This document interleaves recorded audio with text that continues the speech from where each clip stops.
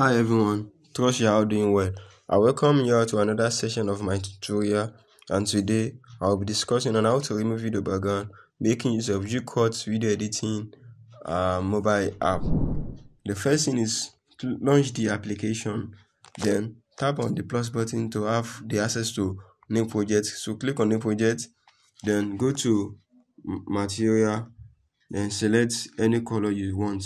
So I'll go for white, then I'll press proceed.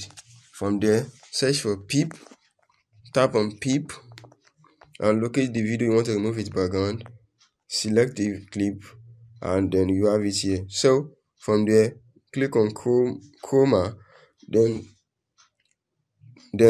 move your color picker a little bit, make use of the strength and press OK, and you'll be good to go.